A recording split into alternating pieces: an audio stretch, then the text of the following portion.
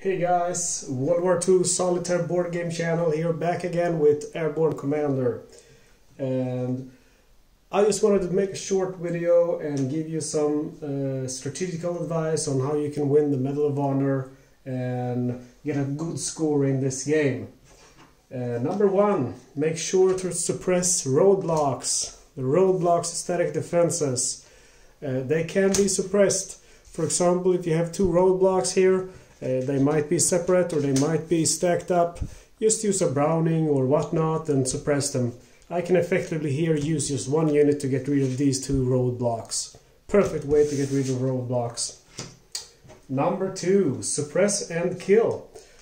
I have a mortar here and he's quite easy to kill because he only has one defense point, but he does have a high attack, which is 3 small arms fire.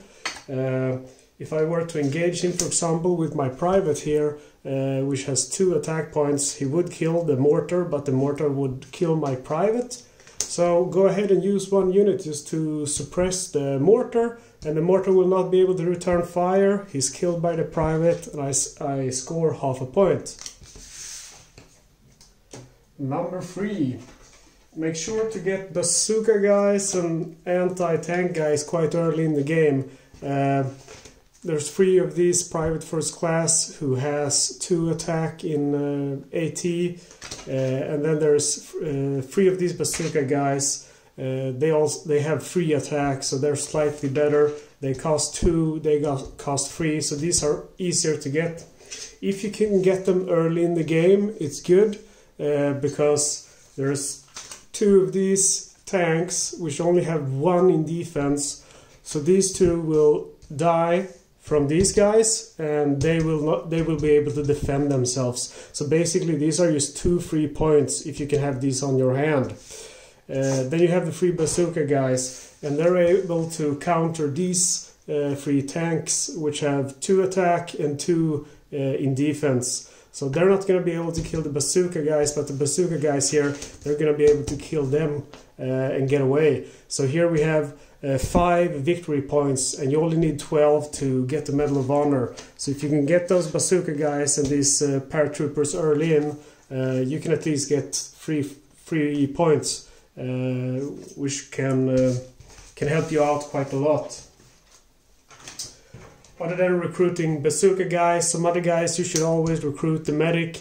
He's great for limiting your casualties. The French resistance, that's also a good one. Limiting your casualties can also make the game go a little bit longer, so you get that Medal of Honor before you run out of the mission deck. The jeeps, they're my favorites. I mean, they're quite cheap. They only cost 3 recruitment points. You get to draw 2 cards, so basically they're very powerful. And there's 3 of the jeeps. I'm going to talk a little bit about static defense. So basically when you get static defense, you might not always want to engage it. For example, this static defense is quite easy to deal with because it can be suppressed, because it's an infantry static defense. And let's say I just played around here and I left 1 static defense. Why would I do that? Well, I'll tell you why, because that will limit the number of enemies I'm going to have to engage next round. So I know I'm going to be able to engage this quite easily. And then I might get an infantry, I might get a terrain, and then an objective. So this is quite easy. All I need now would be, for example, a Browning to suppress the static defense here and the infantry. So they're suppressed and go away. And all I need now is just 1 unit to capture that objective. So effectively, by saving 1 static defense, preferably a roadblock, I know that I'm not going to have to deal with something tougher than that. For example, you can get some of those tanks, which are not so nice to deal with. Also, I would recommend that you limit how many disorganized cards you get in your player deck. This guy is really tough to beat. I wouldn't try to kill him, obviously, but I would send a private or something else cheap against him. Just let him kill him, just to not get that disorganized into my player deck, ruining my deck. Other than that, really, generally I think just try to start recruiting men quite early in the game. You want to fill out your hand with better troops. Like I said, get the AT guys and the medic, the jeep, and the French resistance if you can. Otherwise, these troops with multiple suppression value are really helpful, because there's a lot of roadblocks and infantry coming your way.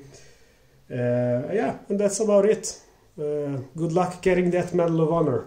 Over and out.